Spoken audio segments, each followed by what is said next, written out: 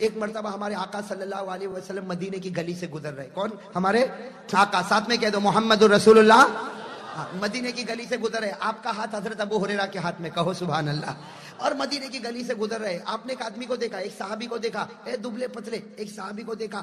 ہمارے نبی نے کہا تیرا یہ حال، تو دبلا پتلا اور تیرا گھر ور. تو کہا اللہ کے رسول مال بھی برباد، جان بھی برباد. کیا کہا؟ مال بھی برباد جان. تو ہمارے نبی نے کہا فکر مت کر، یہ دعا پڑھ. ہمارے نبی نے ایک دعا دی، کہا یہ پڑھ. چلو ہو گیا. انہوں نے پڑھنا شروع کیا.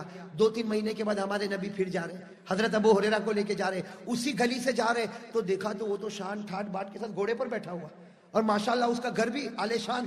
تو ہمارے نبی نے کہا تو وہی ہے نا؟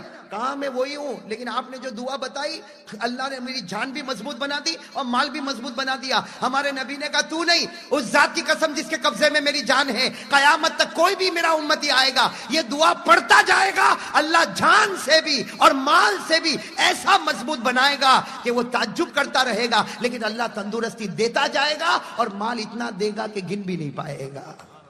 تو وہ دعا آج میں لے کر آیا ہوں. یہ مولانا حبیب صاحب کے پاس دیکھو یہ کارڈ پڑے ہوئے ہیں، اور یہ دعا بہت پیاری. اس میں 5 جملے. کتنے جملے؟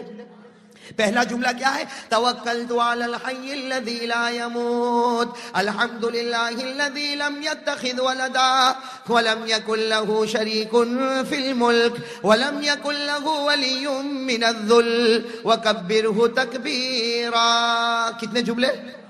5. تو یہ جس کو بھی ملے میں قسم کھا کر کہتے کہ جب نبی قسم کھائے تو میرے کو کیا ہے بھائی قسم. میں بھی قسم کھا کر کہتا ہوں پڑھو، اور میں خود بھی پڑھتا. صبح 3 مرتبہ، دوپہر میں 3 مرتبہ، رات کو 3 مرتبہ. یاد ہو جائے پڑھتے جاؤ. تم پڑھتے جاؤ گے خدا جان میں اور مال میں الحمدللہ مضبوط بناتا جائے گا انشاءاللہ.